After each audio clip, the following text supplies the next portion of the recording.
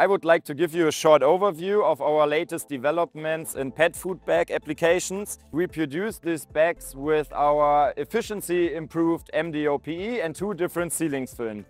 The difference between these two bags is that, for example, with the cat motif, it is a 5 micron EVOH layer in the sealing film, whereas in the dog motif bag, there is no EVOH, but the barrier function was coated during the printing process on our MIRAFLEX line. All the films can be produced on our VAX machines, which of course also the latest inventions for these machines are shown on our booth here in Düsseldorf. If it comes to the bags, the different barrier properties can be applied by EVOH layer with the extrusion lines, or it can be printed during the printing process on our MIRAFLEX II, which is a printing machine with an inliner. With our new VAREX machine, we were also able to double the efficiency by being able to produce 2 rolls at the same time.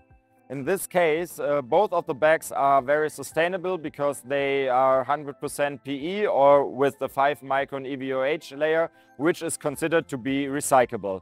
My name is Dennis Balzerowiak and I'm a member of the technical sales department for blown film extrusion lights and WNH.